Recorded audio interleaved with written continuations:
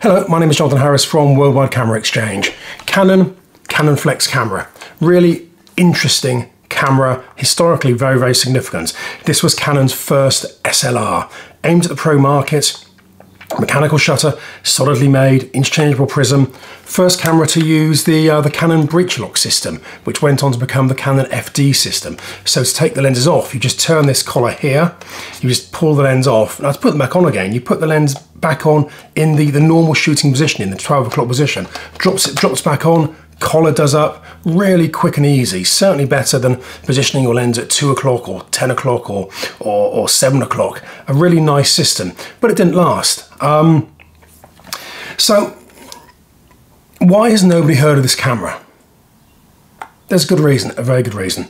It was introduced in 1959. 1959 was also the year that Nikon introduced the Nikon F, which everybody has heard of. So these two were introduced in the same year. Both solidly made, both beautifully made, but the Canon, unfortunately, had some drawbacks, which really resulted in Canon as a manufacturer not capturing the hearts of professional photographers until probably, until probably the later EOS cameras, some 30 odd years later. Yeah, it's a great camera, it's a really nice camera, but something you might have spotted that's missing on the top. It's got no wind-on crank. That's because the wind-on crank is underneath.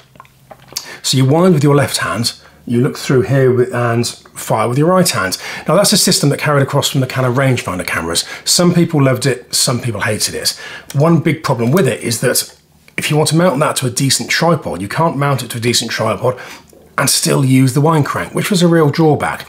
The other drawback with the Canon system was that they only had a few lenses available.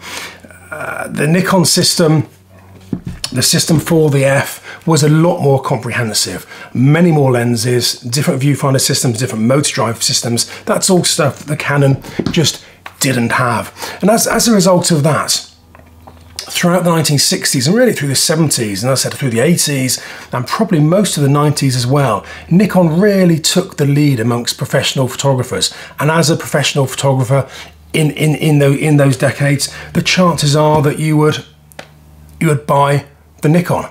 And all you've got to do actually is look at the production figures. I think the Nikon F, they made 800 to 900,000 cameras over its lifetime. Canonflex, this was produced for about 10 or 11 months. They produced about 17,000 of them. This was replaced by the R2000, which had a 2,000th of a second top speed, and then replaced by the RP. But as a system, frankly, it was a flop, which is a real shame because these are just really nice, solidly made cameras. This particular camera has one particular very interesting feature. I don't know if you can see that, but just there, 10021. And look at the lens, just here, 10056. This is the 21st camera, the 21st SLR camera that Canon ever made, which really is quite something. I hope that's interesting. If you have any comments, please stick them in the comments boxes. If you have any of these Canonflex cameras, it'll be interesting to hear from you. Otherwise, please like and subscribe, and I hope to see you again soon. Thank you. Bye-bye.